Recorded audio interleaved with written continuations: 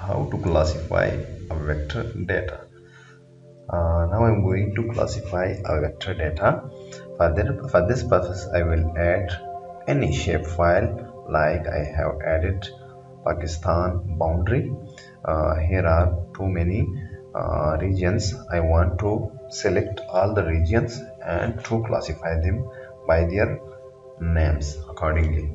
So click the symbology tab. Here you can see the source, selection, display, symbology, etc. tabs have been shown. I will click symbology, and in the symbology I will click categorize, and by clicking the value field name 1, because these all are the names of different provinces. I will click the color name and select any color, and I will click add values. After doing that, I will click apply and OK. Now you can see that the map has been categorized.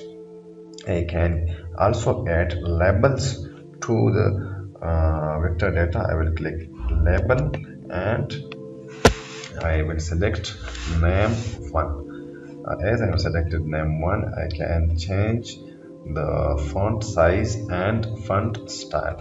I will click Time New Romans and I can hit bold. I will apply and OK. Now you can see that the map has been categorized and labeled.